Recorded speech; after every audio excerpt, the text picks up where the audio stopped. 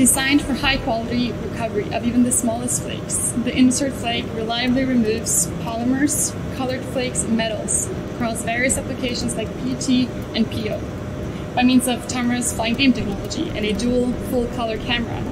The unique sorting machine eliminates huge amounts of impurities from 2 millimeters in size. With sorting widths of either 1 meter, 1.5 meter, or 2 meters, INNOSORT FLAKE can process up to 6 tons per hour, conducting multiple sorting steps to achieve the cleanest end product. This combination of our most outstanding technologies, the dual full-color camera and the machine's extended width, leads to a significant reduction in losses to less than 2% and thus to an increase in yield. INNOSORT FLAKE has a modular design, both in terms of sensors and mechanics. In each 500 millimeters, there is one front camera, one rear camera, and one NIR module with flying beam.